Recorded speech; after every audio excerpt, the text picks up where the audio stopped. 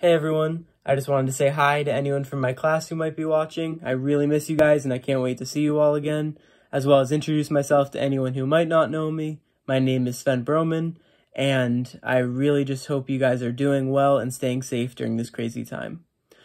So today, we're going to continue discussing how the Bible talks about love and how Jesus displayed this love while during his earthly ministry.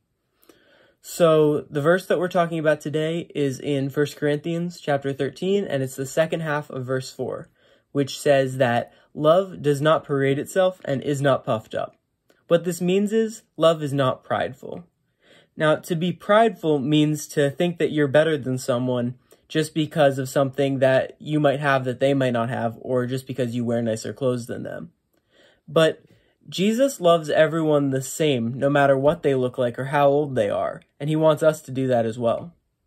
One story in which Jesus shows this kind of love is from Mark chapter 10, verses 13 through 16.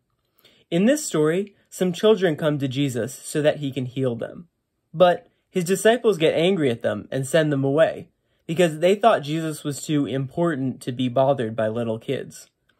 Jesus gets mad at them, though, and rebukes them, and says, "Let the little children come unto me," and that unless someone will receive heaven as a little child would, they will not enter heaven. What he's showing here is two things.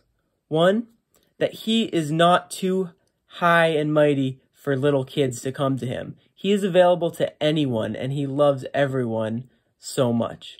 The second thing he is showing is that we as Christians also need to be humble, or will never be humble enough to ask for forgiveness to come into heaven.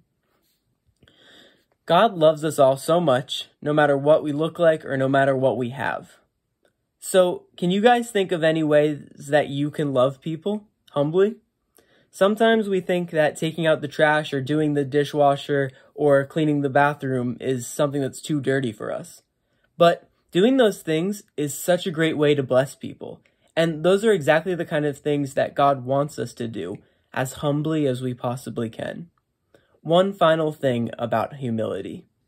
In all four Gospels, Jesus only uses two words to describe himself. He says in Matthew, "For I am gentle and lowly in heart." To be lowly in heart also means to be humble.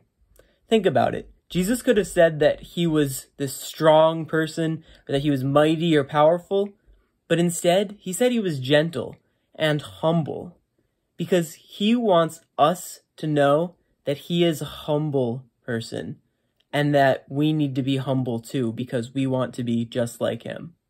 I hope you guys enjoyed this story, and I'm praying that you would all have a blessed day and would continue to learn more about the love of God.